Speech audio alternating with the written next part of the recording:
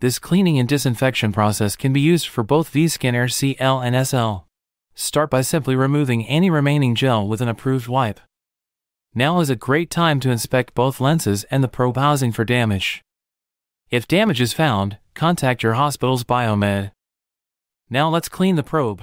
Take a new wipe and wipe along the length of the Vscan Air probe and then the lens.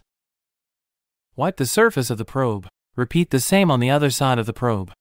To ensure the seams and crevasses on the surface are clean, wrap a wipe around a soft nylon brush. The brush bristles help press the wipe into the crevasses, like this. Do not brush the lens. At any point if the wipe is soiled, take a new clean wipe.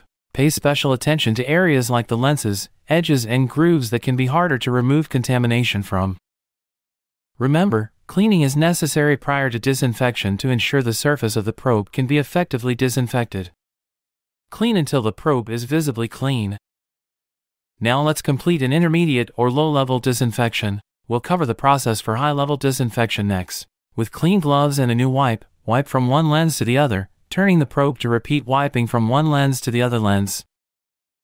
Rotating to ensure you've covered all parts of the probe. Your probe should be completely wet with the disinfecting agent now. If it isn't, use additional wipes to ensure the surface is wet.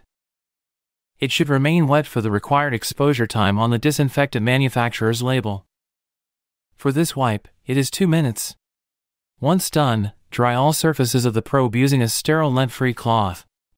You can pat the lenses dry as well.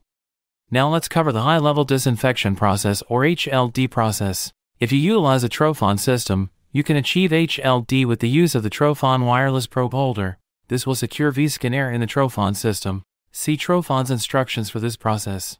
Alternately, if you're not using a Trophon, the soaking method can be used. Simply prepare a basin with an approved HLD disinfectant. Follow the manufacturer's soak time and dilution rate. Once complete, rinse the disinfectant off completely. Follow the disinfectant's manufacturer instructions for rinsing, ensuring traces of the disinfectant are removed.